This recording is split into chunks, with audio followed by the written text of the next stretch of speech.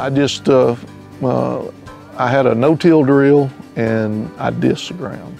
And I'd come in and light disc it and sling my wheat seed and then disc it again, you know. Well, now when I'd come in, last year I slung the wheat on this field back behind us here and pulled the aerator, just like I said, right behind seeding it, and pulled it over the ground.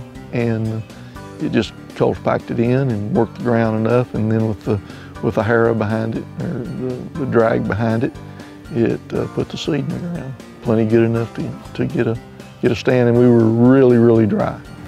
Really dry. So do you still have your disc?